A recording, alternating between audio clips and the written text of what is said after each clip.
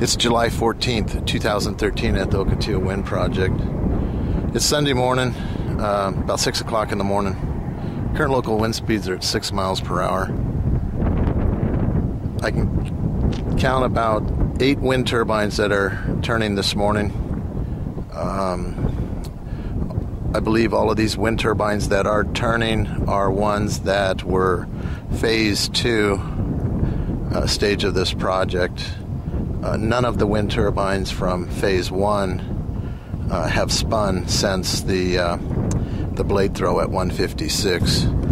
So we'll take a quick look here. This is looking off to the east, of course, with the sun coming up.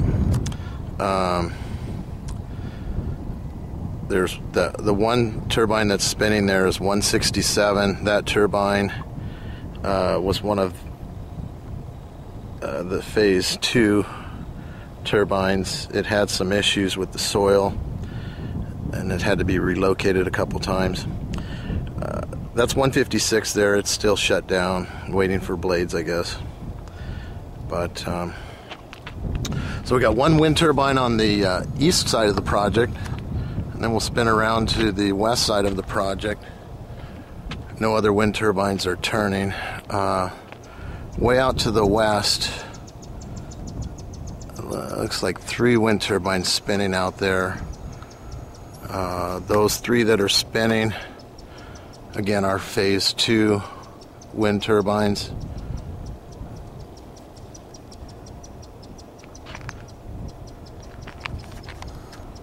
So those 3 wind turbines out to the west turning. No other wind turbines in that area are spinning. Over on the south side of Interstate 8, more wind turbines from phase 2. You can see 3 wind turbines there. They just got online. So 3 there. There's 1 there. It's 4. So it looks like 1 other one over here. 5 wind turbines on the south side of Interstate 8.